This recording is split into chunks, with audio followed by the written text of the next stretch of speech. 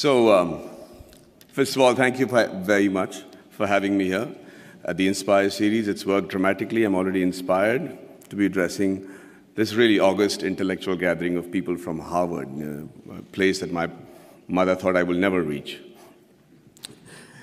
But you know what? A lot of people have spoken before me and eloquently and described their dreams for India and given figures and facts that either are skeptical and, like Mr. Wilbur says, aspirational. But I'm just an actor, and I'm going to just give you my dream shamelessly, because that's the thing that I can do best.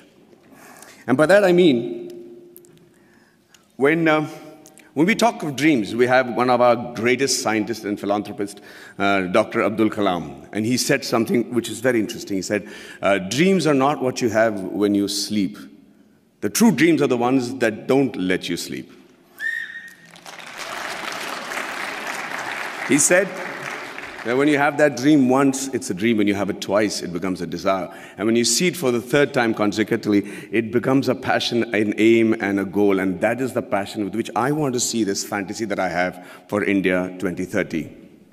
And Abraham Lincoln also was a dreamer. And, but he said one thing that makes most sense in trying to achieve this goal that I have dreamt for my nation. He said, if I have 6 hours to cut down a tree, then I will spend the first 4 hours sharpening the axe. There's a great philosophy in that. In this era of instant gratification, we just keep thinking we can achieve all these goals by just tweaking this, tweaking that. It's not true. I really believe that, that a missionary zeal is required to make that quantum change that can make 2030 what I'm dreaming about right now. And just let's look at India as a country. What a unique nation, seriously. Thousands of years old of culture and tradition, many invasions, being ruled for many years, and we still somehow managed to maintain our identity. We still somehow have managed to maintain our Indianness, our beliefs, our faith. And, there has been, we have our drawbacks. There is corruption, there is violence, there is differences between the different religions and sects and castes and everything. But I can't help but think, looking at India, at the geography, that we're not doing really that bad. Look at all the other nations around in the world. Look at our neighbors. Compared to that, there is somebody in India who's doing something right for us to be called a growing economy and being projected as the third largest economy in 2026 and the most educated and young nation in the world. And it's still functional democracy. So let's first accept the fact that there is some people in India with the right ideas and the ability to lead the nation to where we are today. Under that assumption, we are also very capable of finding very unique solutions to the problems that generally the world faces. One of them, of course, is the fact that we found freedom through nonviolence and non-cooperation. Who would have thought that was possible? We have some other great... No, seriously, I mean, it was as radical a thought then as it is today. And one man in a loincloth with belief and faith and complete conviction was able to do that for us. Mahatma Gandhi. And it's an amazing country of people like Mahavir, Gautam Buddha, and Mahatma Gandhi, and then Bhagat Singh, who also had a dream. He dreamt then, 85 years ago, that I dream of an India where no infant cries for the want of milk. No youngster is deprived of relevant education. And no youth goes door to door finding a job. Sadly, it's still a dream today. And I dream of a 2030 when this dream becomes irrelevant.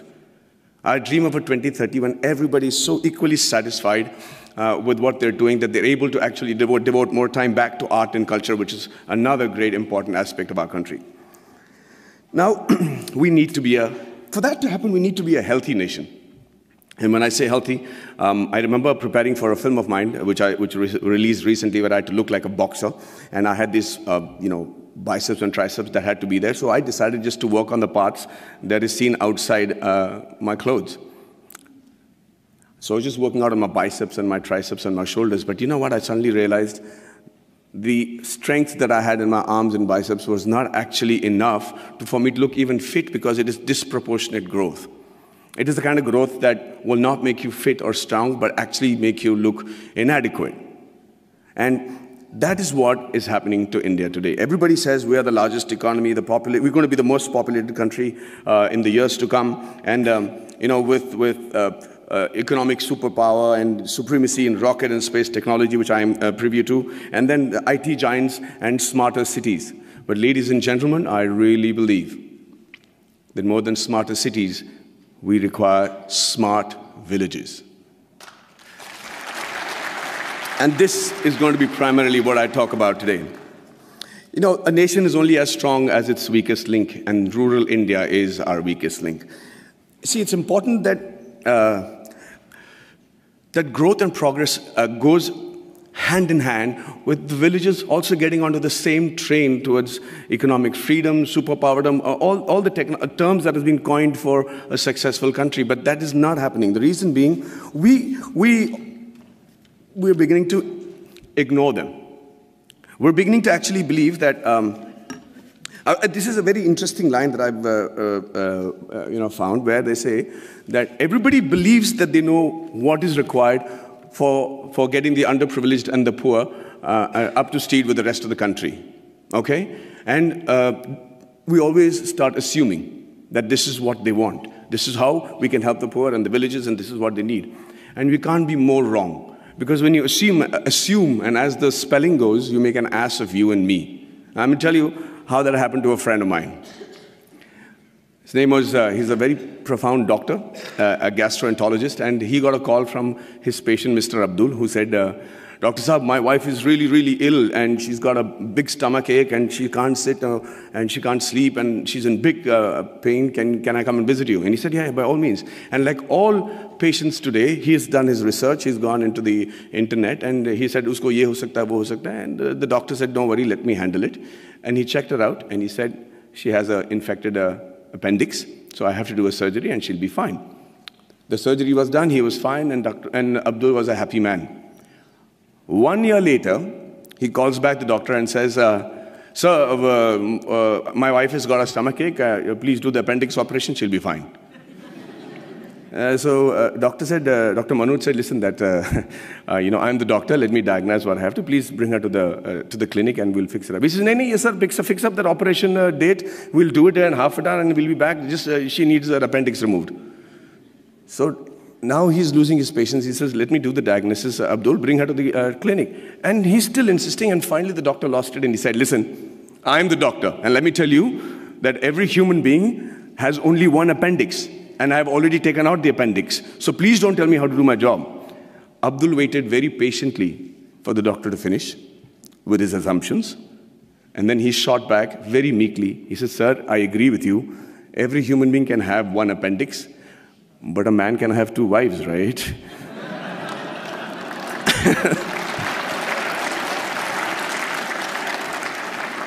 So when we start assuming what the rural India needs, we do what I think is most dangerous. In my vast experiences of shooting in really rural Indias, and villages and small kugramams, like they call it in Tamil, really small places, I realized, shockingly, that the biggest financial burden for a person of this particular village, would you all be able to guess what his biggest financial burden is?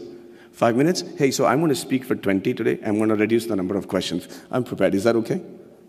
Okay, so can you all tell me, anybody, quick answers, anybody know which is the biggest financial burden for a man in one of these small villages? Sorry?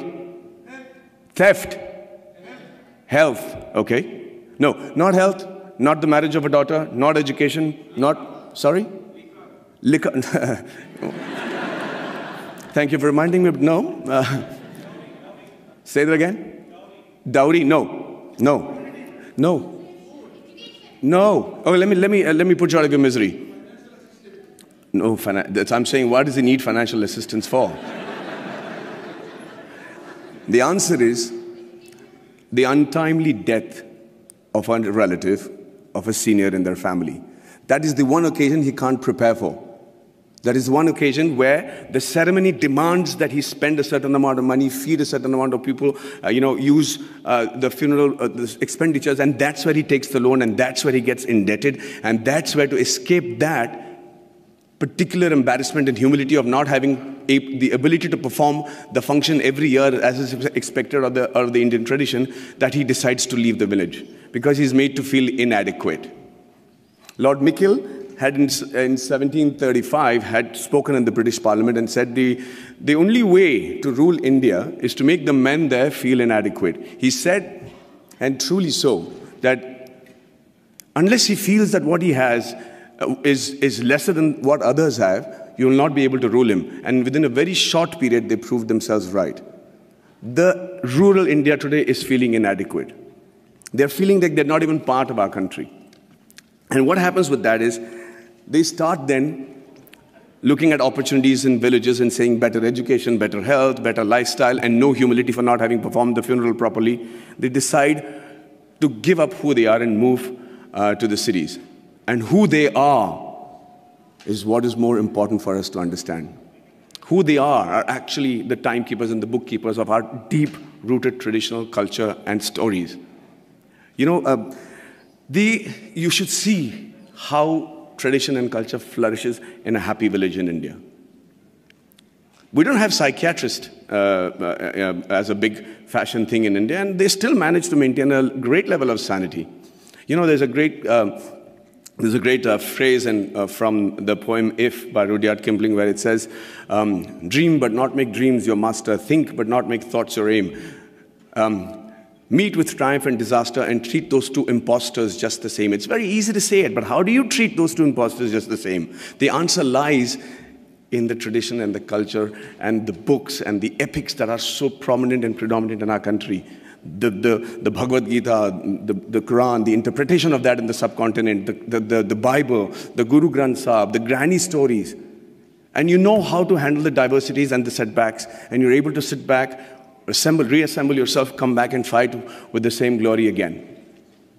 And when you don't give a villager that, you're depriving him, we're depriving ourselves of what I think is one of the most important survival tools in today's world, which is the culture and tradition.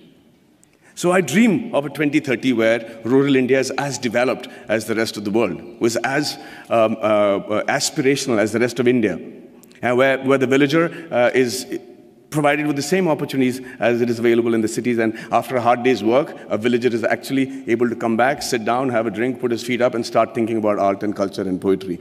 That would be a dream that I have for 2030, a practical dream that I have for 2030.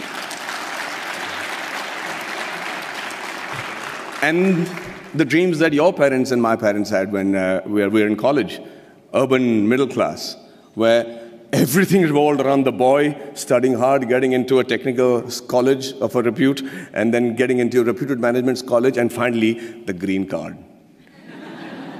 And if it was the girl, then it was a spouse with a green card. I dream of a 2030 where students the world over will dream of a blue card. Will dream of having once actually come to India and study and imbibe the knowledge that we have as a nation. It used to be true. We were the first university in the world. Nalanda was a university where people came in from far and wide. So it's not a pipe dream. It's a practical dream that I have, and I think that's easily attainable. And finally, before I wind up, I think I dream of a 2030 where we have a meritocratic electoral base which selects its leaders and whose leaders believe that it is more important to serve with a missionary zeal to serve the nation rather than rule it.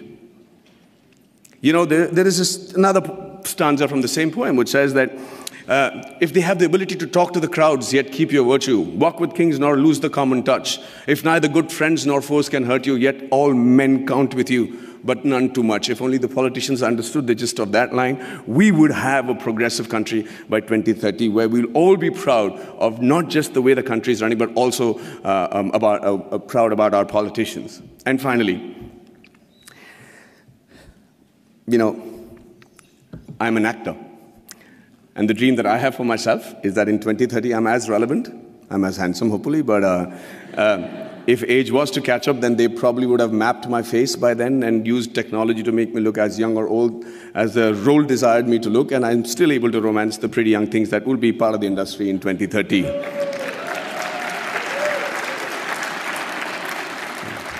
Well, I see that's got many guys going. Yeah.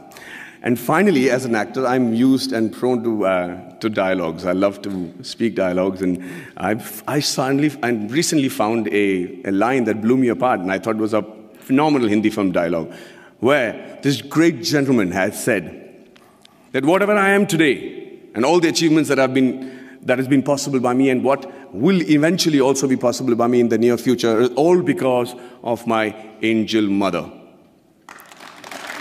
Do you know who said that? Do you know who said that? Shockingly, Abraham Lincoln. So I dream of a 2030 where every Indian says the exact same thing about his mother, and not just about his mother, but also about his motherland. And also, for the sake of posterity, about his mother-in-law. But hey, ladies and gentlemen, what do I know? I am an actor. Thank you very much for your patient hearing, and